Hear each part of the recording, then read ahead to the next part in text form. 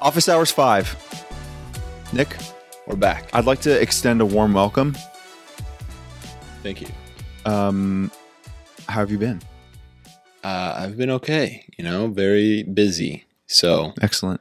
excited for this because it needed a time to just really unwind and, get some thoughts out.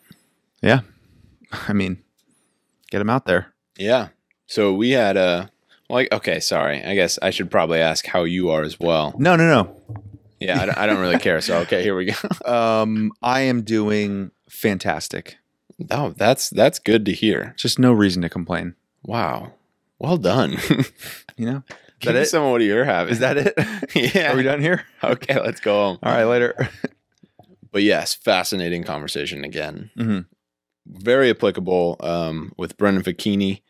He touched on sport and a course that he teaches about athletes transitioning out of sport. He started this course 6 years ago, and he just talked about its development and the silence that surround this topic. Did you have a favorite takeaway or something that was on your mind? The two things that came to mind that I immediately took away from this was, one, how this is not just a transitioning out of sport conversation. It's, like you guys were saying, transition theory. This is how we go from one phase of our life to another phase of our life. And that is extremely applicable. And I think there's a conversation to be had about how, everybody's probably in one phase of transition at any point in time, all the time, right? We're either at some phase all the time. So I think that was something that's gaining that perspective was super powerful, because it is important to, I feel like whenever I am in the middle of a situation that maybe I don't understand completely and like it maybe causes anxiety or stress, the more I can understand myself and what I'm going through, the better I can cope with that. So I think that's a really valuable takeaway. Mm-hmm. I also think that there was just so much practicality that could be taken from our conversation around what people can do to like better prepare for those transitions. Or if you're, thinking back and identifying yourself in a transition in a moment, you can then implement some of the things he said to help get yourself smoothly through that transition. So that was my favorite part for sure. Yeah, I completely agree. It's really important to think about change just in the general aspect of it. And I'm curious about how we learn about change in our life. It's through failure, right? Mm-hmm. Like that's how we really progress, is that we try things when we're little. Say we start walking, we fall. And there's someone who's there to support us, but we get back up because it's what we have to do. And so this is like where change starts to kind of happen, is that we grow. And I think this is what he was talking about with the development of grit. And that's why he really hits home grit with his student athletes, is because that's what they need in order to adapt to change in a good way. And they have that because in games and in situations, you have to adapt and you have to change quickly. There are going to be moments in sport to where something doesn't go your way or something goes unexpectedly, and you have to be ready for it and change. And that's the skill that needs to carry over when you're in real life. And while this is at a bigger aspect of that, because this is literally a huge piece of identity, that is something that is so paramount to the sport itself that it can translate. It's just, how do we process it and how do we talk about it? Because it doesn't get talked about. Yeah, and I think that's what you were just saying is actually super fascinating, because something different clicked in me that I hadn't really thought of before. And that is, as human beings, we are built for adaptation. Like we're designed to be able to adapt and endure a situation. But it's interesting because you made a comment there about how part of the growth that humans need to go through is experienced through failure to get us. And I'm almost thinking to myself like, wow, I wonder how much the positive, like there's a positive adaptation to consistent and prolonged failure throughout life. And maybe what we're seeing in anxiety and depression when it comes to these types of losses is an underdeveloped adaptation to failure or loss in this case, right? I don't know if there's like, if that holds any water, but I'm holding that water. I appreciate that. But it's interesting to think about the fact that maybe somebody who's going through this loss, maybe a predictor for their quality of loss, if you want to say it in those terms, is how much adaptation to their failure response or their loss response have they endured. And, you know, and I'm sure part of that's going to come down to like, have you had your loss response modeled properly by somebody who's also managing that in a good way too? I think that goes a long way. But yeah, I think, you know, thinking back about our conversation with Brendan, I think that is, you know, pretty relevant to what he's talking about. And I think it kind of helps me sit with the, like what you were just explaining. Yeah. Something that's coming up for me now too is the idea of growth versus fixed mindset. And while that's probably hopefully instilled in the process of them learning their sport, stating that like, oh, you failed at this, so you suck. No, it's you failed at this because you probably haven't practiced it enough. And if you do, you'll get better. Yeah. And rewarding that hard work. I could totally see how the end of sport is a fixed mindset that this was my identity. This is who I was. Now I'm done. And a lot of people can probably portray that on them as well, stating, well, because athletes get they get their praise from their sport, that piece of their identity. That's how people celebrate them, reward them. And that's where they get a lot of their self-esteem, right? And so if that's not there, people can say, oh, you're stuck in that identity. You start to feel stuck in that identity. But if people say, like Brennan's saying, hey, these skills are translatable. You still did all of this and there's meaning to it still, and you can apply it. Then I think that growth piece can still be a linear process to where they keep growing. It doesn't have to be a mountain that they have to go down now. Right. It can be something that they're still climbing. Yeah. I mean, it's like, I'm hearing you say that it's a lot about perspective, right? What do you think the end of a career means? The start of something new and now you've got these new skills, or the end of something and you have to restart and you're at zero? If you think you're at zero, there's a ton of anxiety that would be around that. If you think, man, I learned so much, and it doesn't mean that it's going to translate one-to-one into what I'm going to go do next, but I at least have an idea of where to start, and then you can adapt from there. And there's a lot of positivity that comes out of having that mindset shift of like the growth mindset, like you were saying, like this is something that bettered me, and I can continue to be better for that. Yeah, but how hard is that? I think it's extremely hard. Right. Yeah, because it's going to vary depending on the situation and the person, and I think the status of the athlete. But if you're having people who only praised you for this one thing, and then you start to go do something else, and they don't really like that, or they don't really care anymore, then how hard is it to really find that in yourself to keep pushing on? And are you saying that, for example, if somebody was a star athlete, let's say, and their support system only supported them because of their involvement in something, that when their involvement changes, their support changes, and the loss of support in those moments also intensifies the loss of the sport itself? Yes. I think that's extremely difficult. And I think the point you're making, which I totally agree with, is the severity of the loss of support system during the loss of sport may again be a predictor for the severity of the transition. Yes. And I think that's what Brennan was saying. And I wasn't taking it in that context when he said it the first time. I was specifically thinking when he said, you're losing your support network as well. was just that like your friends are your team and your coaches support you. And so now you're not going to have that. But I could totally see how it's people like your friends and your family who don't see that identity anymore. And so it's a different type of interaction that you have with them. Yeah. And like, it's dicey, right? Like, it's a very difficult thing to navigate because even the most supportive of people, like the person with the ideal supportive scenario where they step out of their sport, there is still, you know, factually something different about that person that they do not associate in the same way with their sport.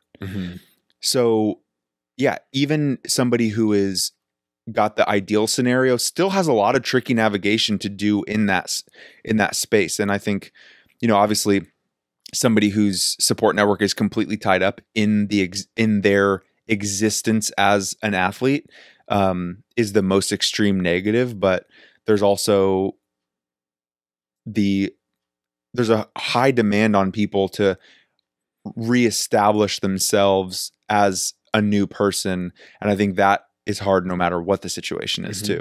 Yeah. Yeah, 100%. And thinking about myself, like sport for me in soccer, I was a different person kind of on the field. You know, like I love to just like get in it. I love to talk smack. It was just fun for me to like have this, I don't want to sound super rude, but I like to have this absurd amount of confidence on the field. Yeah, for sure. You know, it's adaptive for the sport. And like, yes, I've found that I can have this in a more controlled environment still, in different settings, and it's still a part of me. But at the same time, like, God, I'd love to play in an adult league right now, but yeah, and just go off. But COVID, I mean, yeah, I understand these circumstances, but still, yeah, it's a huge piece of me that I really developed over a long period of time, and I feel like is something that's still there, but is something that I can't express as often, and it's weird. Yeah, and I think, you know, this is something I've actually thought a lot about with the idea of like finding your passion. Like that's a very common statement that gets thrown out there, and I think it gives people the wrong idea. Because I would make the debate that you don't really find your passion, you develop passion for things. And I think it's so easy to think that you like find a sport when you're young and you start playing it and like you're old enough to really start comprehending things and you think like you just found this thing that's like your passion and then you were lucky enough to be able to do it for as long as you did. But like that was developed within you for so long. And I think that's you know, the messaging of finding it makes it seem like you have no control but to search. And I think that's a very like daunting task for the average person to go out looking for.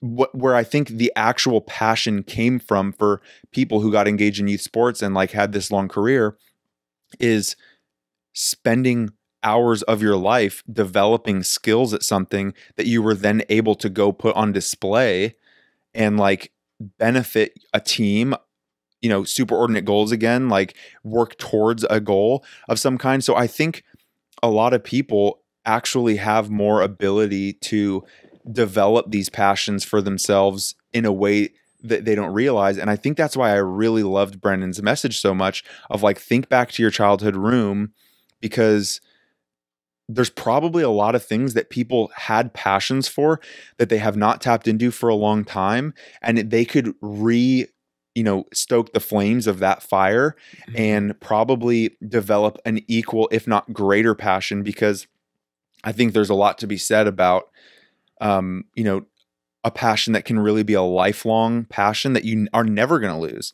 And there's probably something more serious about, more important in developing those types of passions than, something that, your physicality as a human is limited and you're not going to be able to compete at the same level all the time. But for example, somebody who plays the guitar, they have that their whole life and they can always turn to it. And so I just think that like as a society, we frame this like finding your passion thing all wrong. And I think that was like a hidden message in what Brendan was saying. Dude, that is so true. like in terms of career choice, people say, oh, try these different things, find out what you like. And then there's some messages that are thrown out there stating that people say, I love my work and it doesn't feel like work.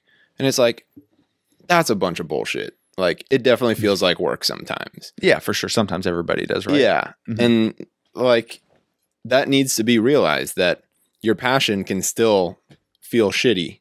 Like, it can still feel bad. It's still there are gonna be times during this where it's like, God, I don't even know if I want to do this anymore. Mm-hmm. And that's part of it, because you have to experience that. And if you want to experience these really euphoric moments in this work, and there's a sense of grit that comes out of that. For sure. And that's not portrayed. Like, I feel like the message is that you need to find out something that you really like. And if you experience negative emotion associated with it, that can't be it. Drop it. Get out of there. Yeah. Like, and I think work's a great example of where this messaging of finding your passion is so damaging for people, especially young people, like going out in the world, feeling like I had this, we can use the context of sport again, like leaving a sport, getting your degree, and then being like, okay, like I'm supposed to find what I'm passionate about now. Like, where is it? Mm-hmm. And then feeling like they're missing something, or they're lost, or again, like there's something wrong with them because they can't find it. Yeah. And like you're saying, like there's going to be struggles, there's going to be hard times, but there's a Greek term called like techne that means, God damn it, I'm going to have to look it up. Pardon my language, Mom. But I think the Greek word techne in some way refers to, we have derived in our language into the word technique, but I think it means something else that very much so aligns it with this idea that we're talking about right now. And it kind of puts hand in hand the fact that technique and skill and refinement is very important in this passion project that everybody's kind of going through. And part of developing these passions is putting yourself through the work and refining the skill to become like a high quality performer in something. And I think that's like a really important concept that people need to realize, is that you're not going to just pick something up, crush it the first time, and then be like, cool, found my passion. Perfect. Let's go. Yeah. It's like, you're going to mess up, back to the failure. You're going to fail, and that's totally fine. There's no shame in that. And you're going to spend a year or two doing something that you're going to realize you cannot develop a passion for, and you're going to start over again. And you're going to go through another moment of loss. And that's totally fine also. And it may take you till you're 40, but you know what? People still work at 80. Yeah. So still go have a 40-year career doing something that you found your passion for. Yeah. But yeah, it takes work. It's personal development. It's like, you got to carve yourself out of the experiences that you're going through to get better at it, so that you can provide value in it. So yeah, I'm with you. So that's one of the keys, is like really trying to help people fall in love with the process. Yeah. I mean, I'm sure Brennan does this, and because I think he's like developed this course so well, and he's the perfect person to really teach something like this, because I think he provides so much validation that it just creates a really positive experience in order to talk about this and open up about it. But teaching this, like teaching loving the process, is, God, I kind of just lost my thought. That's okay. You actually said something, keep thinking about it. Yeah. But that got me thinking is, one thing that Brennan, I think, expressed that hit me kind of after the fact, that I think is super important that we didn't get a chance to touch on, is the way he kind of cultivates this safe space for dipping your toe back into something that you like maybe didn't do before or were never good at, right? Like, if you're getting around, like maybe you and somebody else in your class, or you and a friend like wanted to try the skateboarding, like he said, I think most people will not try something because of the fear of being judged for it. Mhm. But when you know that on Monday night from 6 to 9 p.m., you're going to show up to class and you're going to be able to share your experience, and people are going to be stoked for you because you found, like, there's a lot of safety in knowing that the thing you're about to go try, that you're going to fail an ollie for 2 hours on a skateboard. And like, that's fucking great. Yeah. You know, like, I'm happy that you went out there. And I think he does a really good job of doing that and making people feel confident in their lack of experience in something, because that's, I think, the biggest hurdle that a lot of people don't approach, is that, like, just getting started in something that is uncomfortable. Jesus, that is so true. Athletes transitioning out of sport, they're done with their sport. They go home, they try to find a different career, they take different classes. If it's an interest that maybe their family or their friends don't support, then it's just going to like completely be like, Jesus, well, I don't want to do this either now. Mm-hmm. Like, I feel like I'm a failure. And then you're reminded that, God, I should have just done sport, right? Like that was my identity. Like, I can't freely express what I want to do and can't feel that same support. And I think that's, right. Like, doing the thing that, you know, that when you come home, you know, to put the class context of what he does by making everybody do something for three things for 3 hours, mm-hmm. and then knowing you're going to have a support system to share that with. I think if you're doing something that you don't feel like is supported and you come home and you can't share it,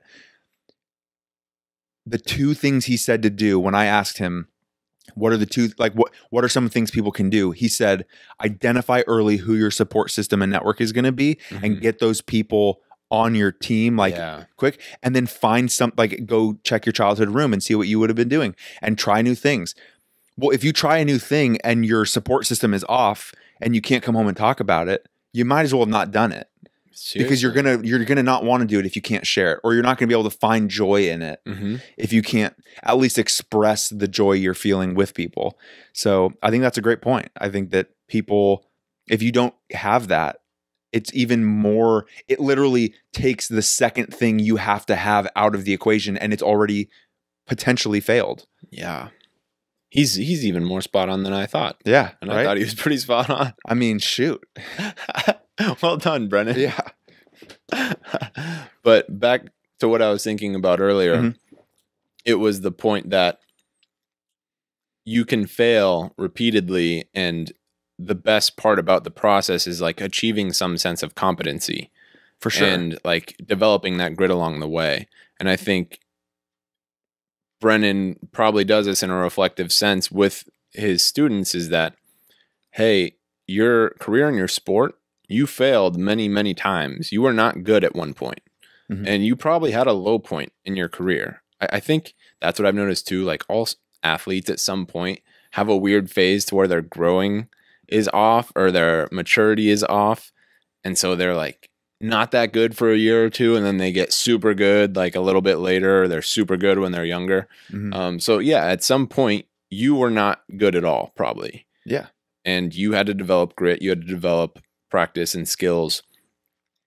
And that whole process can be translated to, you can do this again. Like, you have time and you've developed the skills in order to, like, you've shown that you can do this. Mm-hmm. It just has to be in something that you're interested in. Yeah. And we get started so young in this country that I think we forget that. Yeah. You know, I don't remember me being 6, trying new sports and gaining new skills. I don't. You tried so many new things when you were 6. So many new things. And then, like, you know, granted, like, my athletic career did take a big shift in high school. I stopped playing basketball, mm-hmm. which I'd played for my whole life. And my freshman year of high school, I picked up a brand new sport. And maybe that is why I was able to transition out of volleyball so easy. Because I literally went from, I showed up to 2 basketball practices, like the summer practice, whatever, dropped it, was like, yeah, I'm not going to do that anymore. Saw my brother go through the high school program, like, wasn't a big fan of it, like, didn't think it was for me. Picked up a new sport, kind of just dropped it, no problem. And then, like, you know, you see that first person who is like really skilled at the sport you're trying to get into, and you're like, damn, I'm getting there. Right. You know what I mean? And then all of a sudden you're like on this path to, like, learning all these new skills. But yeah, that's interesting that like the combination of like the failures, the transitions, like it's like a learned skill to be able to like put some of that stuff behind you. And yeah, never thought about that before. Did you just hit on the significance of like a mentor? Maybe. Because, I mean, I think, you know, what I was referring to specifically was a teammate. Yeah. Who I won't say necessarily was a mentor, but was a competitive push that I needed in order to continue to develop. And we had a superordinate goal together. So he was encouraging of me continuing to progress in my own skill.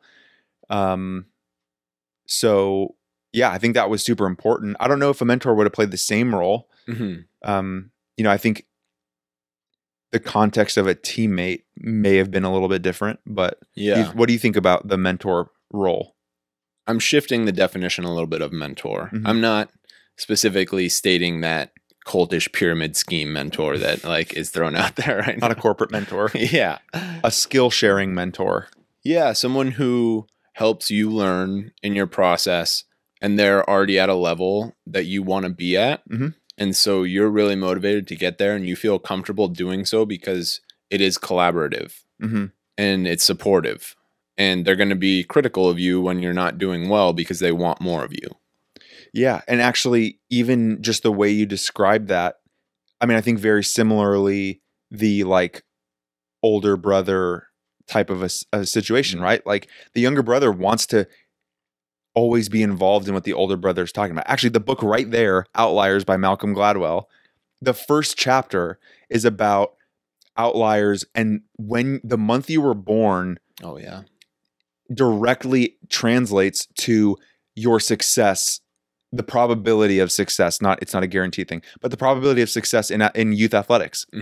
Because if you hit the age band just right, then you're going to develop more rapidly than everybody else, and you're going to have positive reinforcement from your success. That success is going to translate to all-star and, you know, travel leagues. That's going to get you more high level experience. You're going to develop at a faster rate than everybody else. More confidence. More yeah. So like, yeah, that positive reinforcement of challenge, whether it be, you know, like we're saying, like age group competition, a sibling who's a year or two above you. Like in my case, I had an older brother. He was 2 years ahead of me.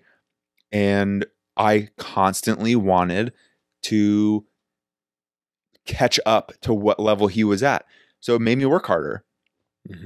And it could be the same thing with a teammate. Like when I started playing volleyball, I very vividly remember seeing this teammate just like have skills that I was like, that's where I need to try and get to, you know? So I think there's a lot to that, you know, people don't really realize. Yeah. Maybe that's something to really consider. Finding a skill mentor when you're trying to tap it back into these things from your childhood. Yeah, because I think anybody in sport can relate to what you just said. Like when you said that, when you saw somebody who you wanted to be at, I had a picture immediately pop into my head of a similar experience for myself. And that's what drove me for about 4 years to get really good at what I was doing and to be the kind of leader I wanted to be. And when you have somebody like that in that role who's just like so committed and dedicated and so perfectly crafted at their skill, it's so motivating. And yeah, maybe that is what's really necessary in that transition is somebody who's going to be, yes, we've already touched on that. Like somebody who's going to be a really good leader and a mentor for you. The problem is it's going to be hard to find because your interests are going to be tough. So there's still going to be that exploratory phase of finding out what you want to do. And then once you find that out, like then maybe you can find a mentor. Yeah, it's not the first step. Yeah. But I think there's a point where you hit this like developmental blockage of like you need somebody to model after at a certain point just to keep your own progress flowing. Like unless you're some kind of like genius type of it was just your calling and you hadn't tapped into it. But yeah, like if I was like, to go back to the skateboarding example, I wouldn't know where to start on like certain skills unless somebody could like start walking me through and like showing me, and then I could watch them do it and like some of that stuff. So, yeah, I think it's super valuable. Like we were saying, not the first thing I would do. I would do some exploring of these different things, but I think it'd be really important to do that. Yeah. Once you get into a field you like or a career you like, find somebody who's doing well, who can really support you and wants to support you, because that will be a huge boost. Yeah. Wow. Damn. I think we've touched on some good stuff. Yeah. The interesting thing is, this is my favorite piece about all of this, and this is my favorite piece about psychology in general, is that like the stuff we're saying is not like crazy information that is like brand new. Like it's very basic when it comes down and to a lot of it's intuitive. Yes. People kind of feel it already without having to think about it. But I've always just enjoyed like breaking it down as to why, and like understanding each specific piece of the puzzle, because it just makes so much more sense in my head now. Yeah. The synthesis of these ideas together to answer a very specified question is what makes like the talking through this very valuable, because I mean, and maybe this can be a transition into, you know, some of the things that we think, like the most practical things that we feel like we could pull out of that conversation with Brendan. But yeah, I think being able to talk about all of these different factors and like ideas within psychology, but then contextualizing them for a specific thing to then validate exactly what we're feeling and what we should do is super important. Because if, like I said before, like understanding my own situation helps me process my own situation. So I think that's exactly what we were able to accomplish with our conversation. Yeah. The silence around it is the problem. If they are allowed to process what's going on and their next steps and how they're going to achieve that, then it becomes a much more simpler task and a much more seemingly achievable task. So practicalities that you took away. Yeah. I mean, so like, for example, one of the first things I thought of in like reflecting on the conversation was like, okay, if he's saying pick a few things, have your support network, all of that, I'm like, I started making a list, and the list contained things not only that I would want to do, but things I am doing. And, you know, making sure that I had all these things there to help with like whatever transition I may be in that maybe I don't even realize I'm in. So I did that, and I actually think, you know, I actually feel like I do a fairly decent job. I feel like this podcast is one of those things that I do just because I want to do it. And I like really enjoy sitting down and having conversations with you and our very gracious professors to share their time with us. And like between that and working out, you know, and doing, you know, a few other like here and there type of things, I do a pretty good job at doing that. Yeah. But I feel like that's a good place for people to start, right? If they're feeling like just like you're just hitting a wall, and maybe you do two things regularly, but you don't feel like it's enough to really have pulled you into maybe the emotional state you would like to be in. Maybe you're feeling like that down moment and you're like, yeah, working out and doing a podcast with Nick is not what I want to do right now. You need to continue to explore what some of those other things could be and give yourself more options. Yeah. And so I think that's a good place for people to start, is do a full-on list of everything that you could want to do. Put some audacious ones out there too, you know, put some things that like maybe you wouldn't have ever thought of before, like, you know, perfecting the perfect steak, barbecuing, and like, or cooking for some people that you don't know, or like just setting some other little goal or task for yourself. But that way you actually have like a starting point when you hit that moment. I think that's the biggest practical thing that I pulled out of it. Yeah. and encouraging people in my life to do it. You know, I think that this is something that's valuable to everybody. I was talking to my mom about it today, and, you know, talking about things that she could do. And, you know, so just like making sure that everybody's finding that time for themselves to get their own recharge. Yeah. Yeah. No, I telling everybody you know about it. Mhm. Something that's super important. I think I'm going to take away really being more mindful in my interactions with like the kids that I coach, and then also just other student athletes that I know, or athletes that I know, because there have been so many times to where I think that I'll only see them and maybe I'll ask specifically about sport, and that's it. And, you know, that's all they hear. Like, I know. Yeah. It's hard to like approach somebody who you know because of your interaction with them in sport and then validate them in ways that are other than their sport. But I think it's important, like you're saying, to do that. Ask about family, or ask about what else do they do, something like that. I think that's something I would want to try to do more Yeah, I like of. that.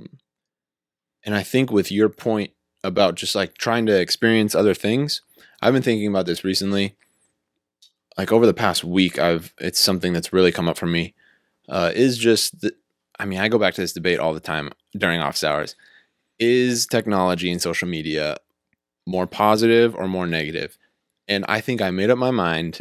I think I'm stating You're saying it's it right here. 100% more positive, because the access to lectures, to classrooms, to anything is just here. Like, I was thinking that there are times to where I get hard on myself a little bit about being on my phone so much, but most of the time I'm on my phone, I'm listening to some podcast, and it's more so benefiting me than when I was younger. I was just like, doing nothing, like maybe kicking a ball up against the wall. Like, yeah, that's nice, but I'm stimulating my brain that way. But through listening to a podcast or listening to a free course lecture online, then there's just this constant amount of information that I can get that could be helpful to me.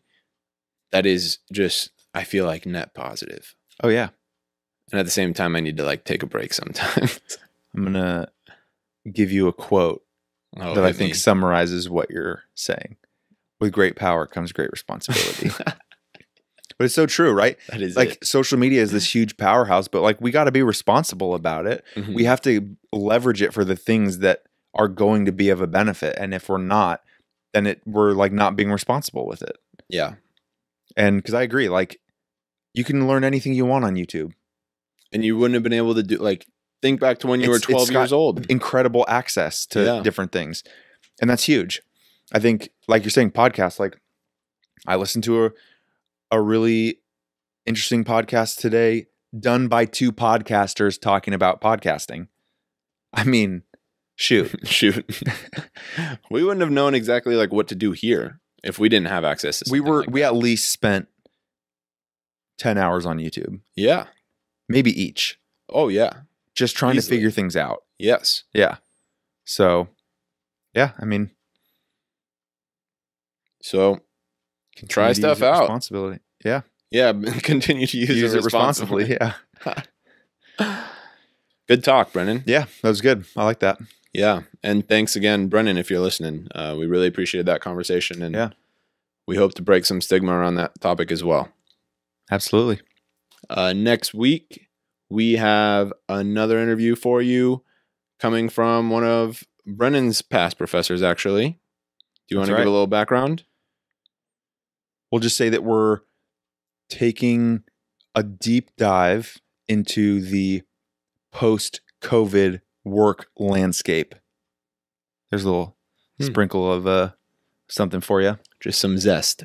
Well, thanks for tuning in. See you soon. Peace.